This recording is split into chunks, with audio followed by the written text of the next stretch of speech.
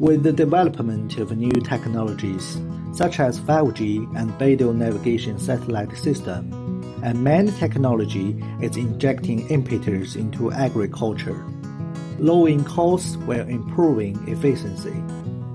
Hello everyone, this is Sun Xiaoyu with Xinhua News Agency. Now I'm in Hongwei Farm in northeast China's Heilongjiang province.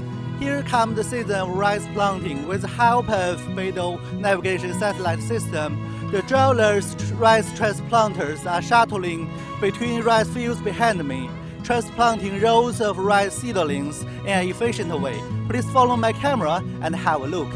BDS is a global satellite navigation system built and operated independently by China, which can provide global users with high precision and reliable positioning and navigation service all day. The Intelligent Agriculture Control Center is the smart brain of the farm with 5G network. Staff there can remotely monitor and control the rice transplanters. By simply setting rules, the autopilot kicks into gear. The only thing the user needs to do is monitor the machine as it runs. What's more, the rice transplanter can operate in the field along not just one straight route, but other routes like a curve or a circle. Here is Sui Xiyu, Deputy General Manager of Hongwei Farm Co. Limited. Hello, Mr. Sui. Could you tell us a bit more about unmanned machineries applied in your farm?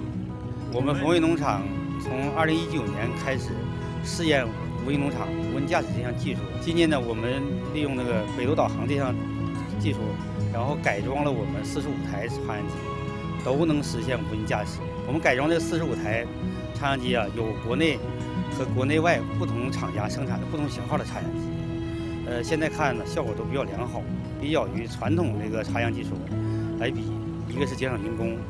二方面是要能提高作业标准，还能提高效率，也能提高产量。随着北斗导航技术的发展和不断完善，我们将不断的服务于中国智慧农业的发展，也希望为世界农业提供中国智慧。